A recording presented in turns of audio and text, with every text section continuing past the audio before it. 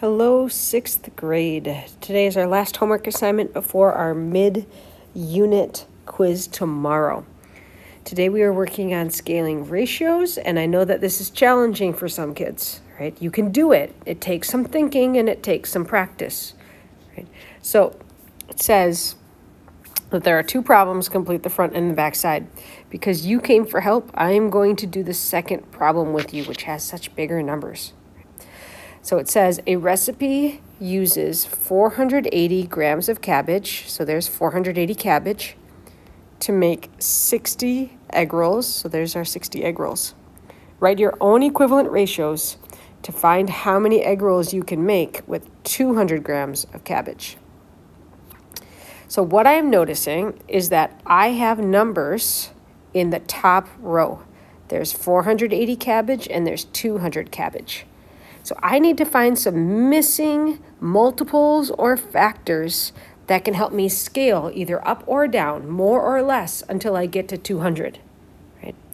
So something that I notice right off the bat is that both of these end in 0.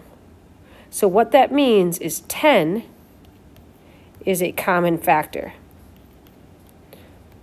If I know that 10 is a common factor, then I don't want to divide by 10. I want 10 to be the number in the box. Right? So now in my calculator, I'm going to do 480 divided by 10. And when I punch in those buttons, I get 48. So when I draw my arrow from 480 to 10, that 48 answer is what I need to divide by.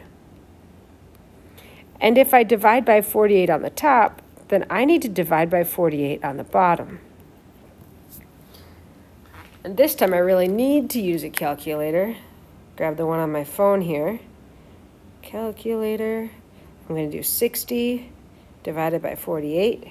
And it gets me a decimal, and that is okay. 1 and 25 hundredths. So when I read this column, it says 10 grams of cabbage to make 1 1/4 egg rolls. Would I make 1.25 egg rolls? Nope, I wouldn't, right? But that's not what I'm trying to do. When I got to the store, I bought 200 grams of cabbage. So I need to figure out now how many egg rolls that's going to make me. So now I'm looking at 10 and 20 on the top. I need a number either bigger than 10, a multiple of 10 that's a factor of 200, or I could get an even smaller number that's a factor of both numbers. I know that 2 is a factor of both numbers, right? I can times 5 to get to 10, or I could times by 100. Instead, what I'm going to look at is double 10.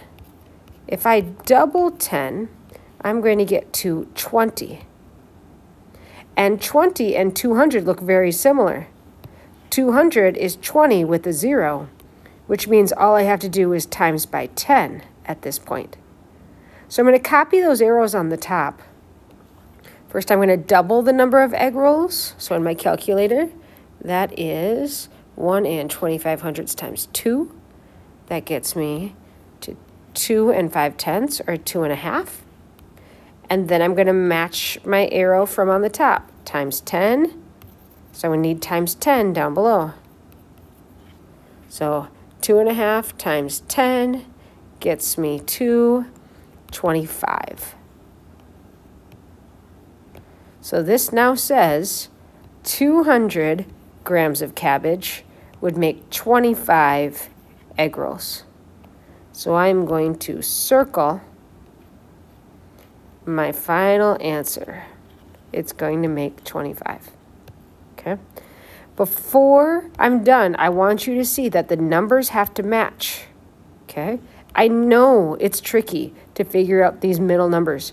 We've talked about divisibility rules a lot this year. And if you can remember your divisibility rules, oftentimes dividing by 2 or multiplying by 2 or 5s or 10s, they're going to get you a long ways, right? Give it your best shot. Keep practicing. This will get easier. Don't forget to also do the problem up on the top. You can do it. We'll see you in class tomorrow.